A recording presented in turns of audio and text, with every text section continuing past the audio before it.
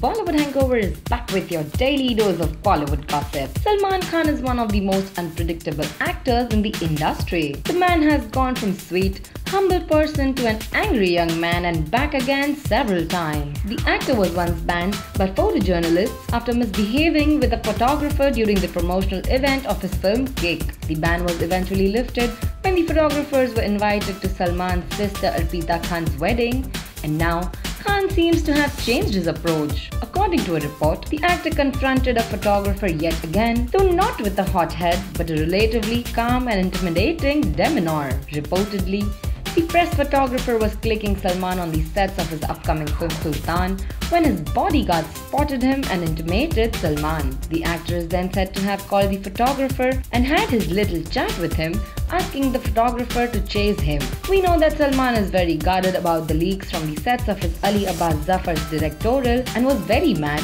when his wrestler look from the film first found its way on the internet. That's probably why he miffed with the journalist too. Well, Sultan's teaser is out and we can't wait to watch the film, which will release on Eid this year. What about you? Like this video, write in your comments and don't forget to subscribe to Bollywood Hangover.